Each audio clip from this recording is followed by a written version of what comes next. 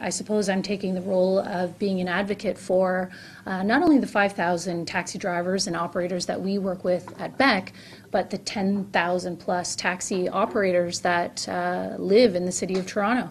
And I think if I was coming to you, with sort of a headline, 5,000 small local businesses being threatened by a multi-billion-dollar corporation that is operating illegally in Toronto, without bringing in the taxi piece, it would be pretty shocking. That would be a shocking thing to hear.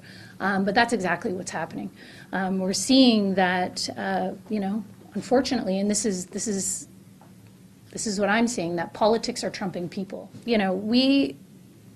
We don't own taxis, and so that's the interesting part about our relationship, and something that a lot of people don't know. They see these orange and green cabs and believe that we own them, but the reality is we're doing just what Uber does. The debate is being framed as a battle between Uber versus taxi, when the reality is it's Uber versus government.